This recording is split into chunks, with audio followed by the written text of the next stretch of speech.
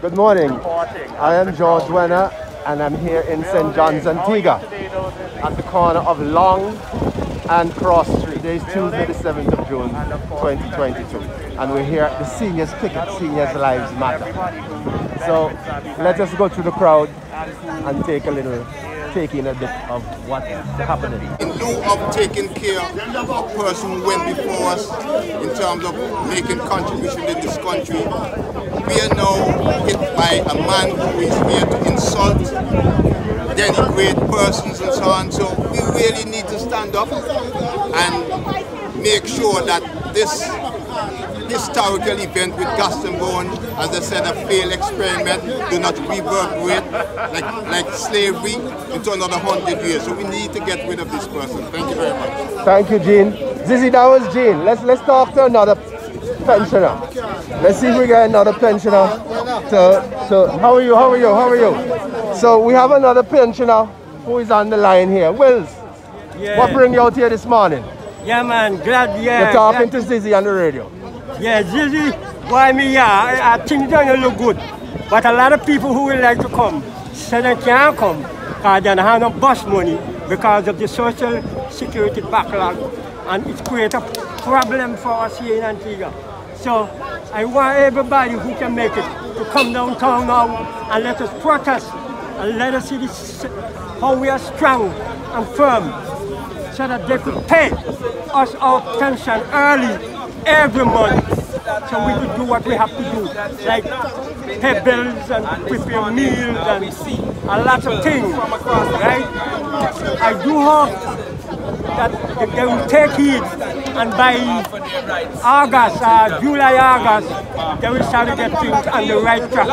For us, we the pensioners who are suffering, can't make ends meet because of this keeping back of the pension every month. We're going this side here. We're going this side here. So there you have it, Zizi. Wills is saying that many pensioners who would like to be here are not here. The reason why? They don't have the money to pay the bus to come into town to get their pension. Can you imagine that, Zizi? We also have on the picket line former PM Spencer. PM Spencer.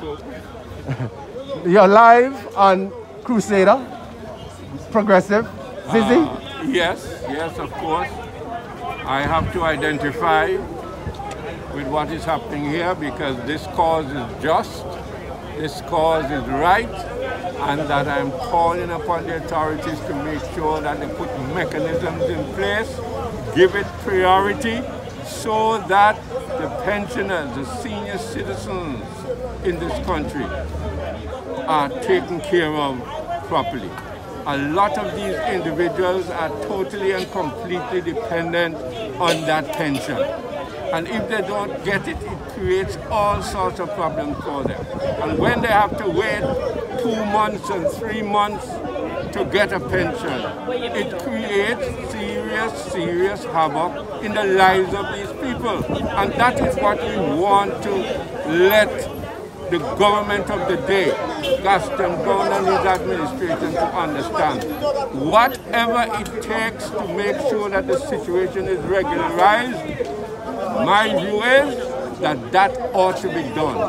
Give it the priority, put the necessary mechanisms in place to ensure that on a regular monthly basis, these individuals receive their pension. I mean, there are times when you are from a logistical and other situations, there might be a delay of a week or so, but when you have delays of not only 1 month, but 2 months, and sometimes 3 months, getting absolutely nothing, and that is what you are supposed to be living on. That cannot be acceptable in this day and age. And therefore, I am here today identifying with the cause of the pensioners. Of course, I'm a pensioner myself, but I'm identifying with the cause of the pensioners and urge the administration to do what is right, good, and just for senior citizens. Thank you very much, PM Spencer. I'm suffering out of the gas tank road. Help! Help! I'm suffering out of the gas